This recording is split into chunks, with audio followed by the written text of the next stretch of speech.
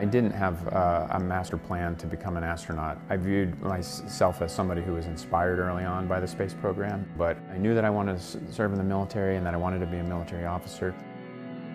My career evolved in this order. I was a soldier, then I was a physician, and saw an opportunity to apply to be an astronaut with no expectation of ever being selected.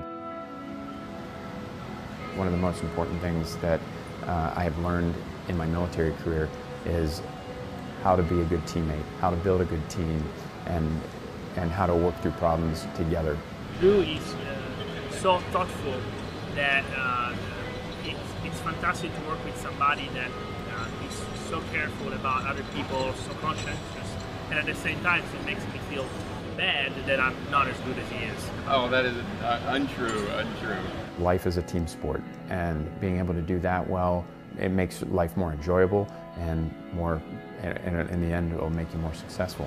Luca really pushes me to strive to be better and better because he just performs at a high level in everything he does, and so he challenges me in new ways. So I really appreciate him as a crewmate.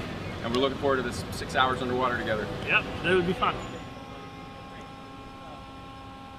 A lot of prep work happens up front, and it's preparing not only myself, making sure that I'm trained and ready to go do the mission, but also to make sure that everything is taken care of at home. When you have the support of your family and everyone's behind you, and you have the emotional support of the family unit behind you, you can do your job better because you can focus on that. I wouldn't do this if I didn't have the support of my family. I know the toll that my career had taken on the family prior to me being selected as an astronaut, and then the demands of being an astronaut are no different and greater in many respects. You know, we've been married almost 20 years now, and she knew me when I was just a cadet, and she's seen me grow up and become an astronaut, and now get ready to spend 9 months away from the family. There's nobody that I could have done this without my wife, Stacy.